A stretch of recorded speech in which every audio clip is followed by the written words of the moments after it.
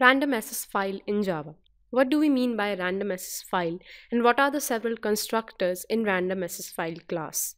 Hello everyone, I am Sukanya from GoEduHub Technologies, and in this video we are going to discuss about random access file, and then I will explain you a program that how random access file actually works. This class is used for reading and writing to a random access file. A random access file behaves like a large number array of bytes. There is a cursor implied to the array called file pointer. By moving the cursor, we can do read and write operations. If the end of the file is reached, then the desired number of bytes has been read, then the EOF exception is thrown. That is a type of input-output exception. There are several constructors of random access file class, and the first constructor is random access file name and the string mode. Creates a random access file stream to read from and optionally to write to the file specified with a file argument. Random access file string name and the string node. Creates a random access file to read from and optionally to write to a file with a specified name. The next are few methods of random access file class. And the first method is close. This is used to close the random access file stream and release any system resources associated with the stream. Get channel. It returns the unique file channel associated with the file. ReadInt. It reads a signed 32-bit integer from this file. Read UTF. It reads the string from this file. Seek long POS. POS is pointer offset. It sets the pointer offset measure to the beginning of this file in which you need the next read or write occurs. Write double V.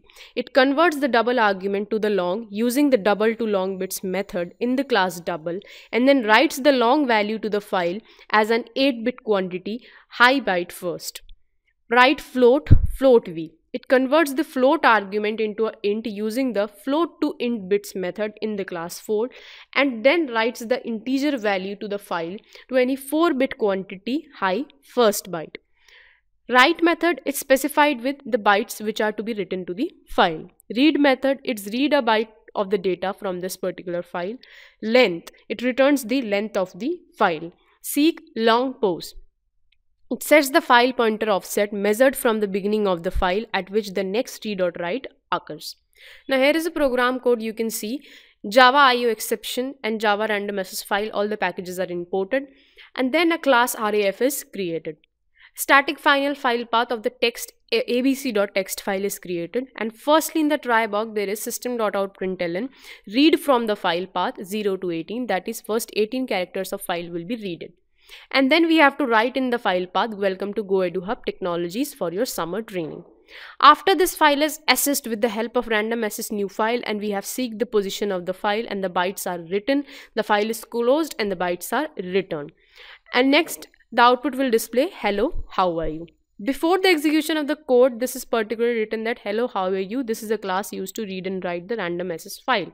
But after the execution of the program, it will show you that welcome to GoEduHub Technologies for your summer training, because that's what you have randomly written in the file.